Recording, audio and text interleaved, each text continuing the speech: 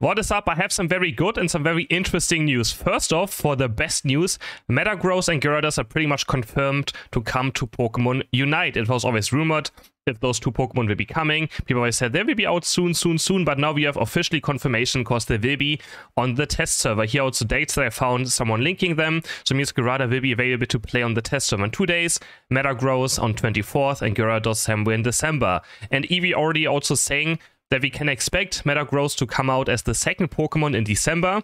We didn't get a single Pokemon in November, so we might get 2 in December now, and GYARADOS in January. Also confirming that Magikarp will have Splash, which is going to do 0 damage. So we'll see how they're going to implement this. So we're going to have gameplay of all these 3 Pokemon very, very soon. I think he even said that he is going to start recording gameplay right now. You can see if it's something here. It's 1 Speedster and 2 Allrounders apparently as well. So 2 Allrounders and 1 is a Speedster. So that is quite interesting. I mean, GYARADOS is a Speedster, right? So METAGROSS and GYARADOS apparently will be both Allrounders. Honestly, I expected METAGROSS to probably be a defender, but you know, I guess, you know, Pokemon Unite really likes Allrounder Pokemon. And now, for the next Battle Pass. This is going to be very interesting. Let me know in the comments what you think about this.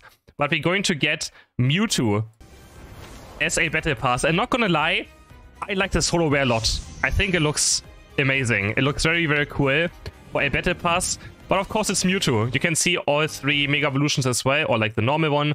And every Mega Evolution has its own skin. So even the normal version has a skin now compared to the, or like the Mega Evolutions, I mean, have skins as well now on this Battle Pass. This is going to be very controversial. I like this one a lot. Let me know in the comments what you think about this. And the next one is Sableye. I mean, Sableye, yeah, sure. You know, it looks actually quite good though for a, you know, for the first Battle Pass skin. And then we have, of course, trainer outfits as well, who also look pretty solid. Let me know what you think about this, and I will see you guys in the next video. Bye!